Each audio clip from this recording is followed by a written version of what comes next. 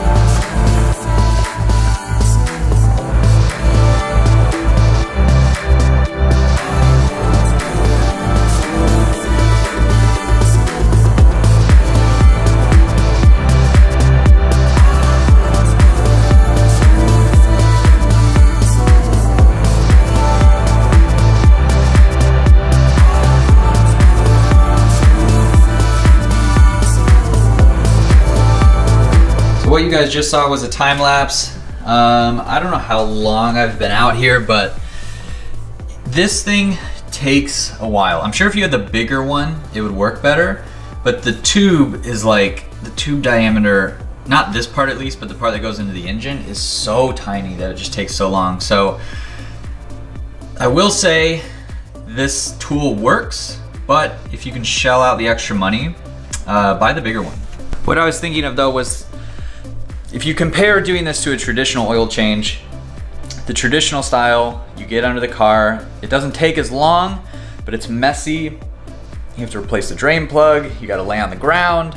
And I mean, that's fine, but this, I'm just hanging out outside and I don't have to get disgustingly messy. I don't have to lay on the ground. So I prefer this way, I think. And it's really not that bad. It just takes a while. So while this is going, I'm gonna give you guys a parts update really quick. So I just kind of wanted to share what I have in store for the GTI in the coming weeks. This is the most recent item I got. So this is a ECS tuning, which is impossible to open with one hand. So this is an ECS tuning brake master cylinder stopper. They make this one as a kit for the GTI. As you guys know, my Miata has one from Touchstone Racing. This one is from ECS Tuning. And so comparing the two, I guess, so this is made, you know, by a big company. The Touchstone Racing one was made in-house by a local racing group. And I'd say the quality, besides the powder coating, is pretty much identical. I mean, same kind of style stopper. The bracket's really nice, it's sturdy. So shout out to Touchstone Racing for making a very professional item, but this is gonna go on the GTI in the coming weeks.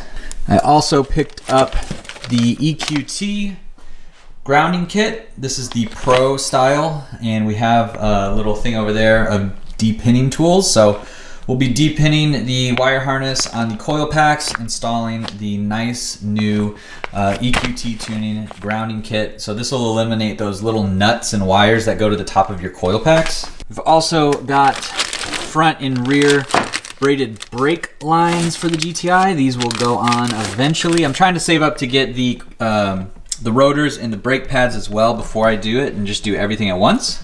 And I pre-ordered the new AeroFab V2 rear diffuser. So super stoked on that. I've been waiting for them to release the new street diffuser for so long now, and I'm super stoked that I got in on that.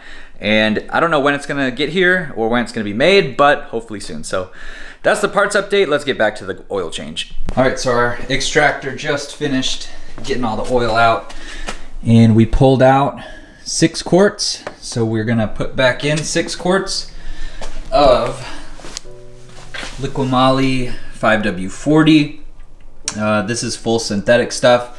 Never used the Liquimoly stuff before, but heard good things, and a lot of people use them. So we've got 5.28 quarts and 1.06 quarts, so 6 liters just about, and we're gonna fill it all up. So let's get this hose out and then we'll start filling oil.